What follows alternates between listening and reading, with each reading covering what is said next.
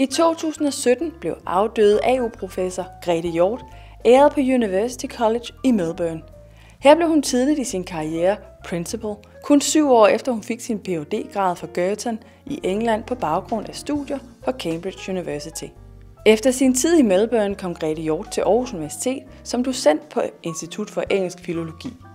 Allerede året efter, i 1958, blev hun udnævnt til professor. Med ansættelsen af hende som professor var Aarhus Universitet nu oppe på 2 kvindelige sidestykker til de ca. 60 mandlige. I Grethe Hjort mødte de studerende en underviser, som var spændende og anderledes.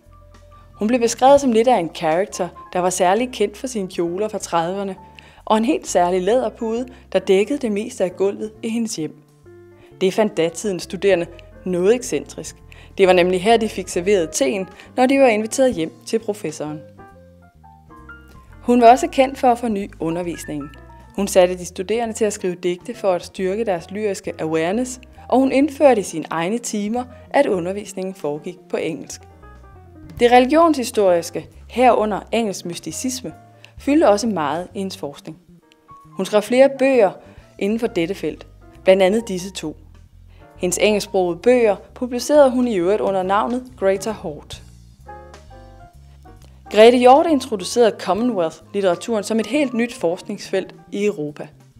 Hun arrangerede konferencer og skaffede gæsteforelæsere om emnet til Aarhus, og arbejdede i det hele taget ihærdigt på at give Commonwealth-litteratur en fremtrædende plads i en akademisk verden, som på det tidspunkt alene lovpriste den britiske litteratur.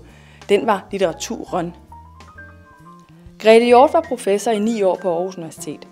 Hun døde i 1967. I 1990'erne blev der i hendes navn oprettet et legat til udveksling af studerende mellem Melbourne og Aarhus. Har du gode minder fra din tid på AU? Del dine billeder med os på Facebook eller Instagram.